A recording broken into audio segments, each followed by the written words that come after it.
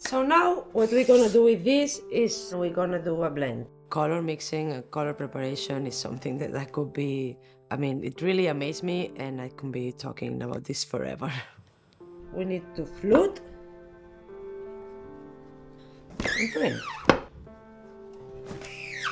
From the first one to the last one we print, you will see the range of colors and the tones that we get.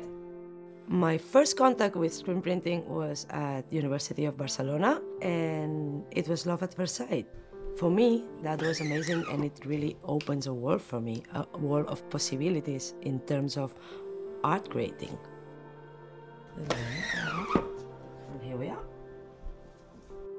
When you print something from several layers of color and then you print the final layer, it's very rewarding.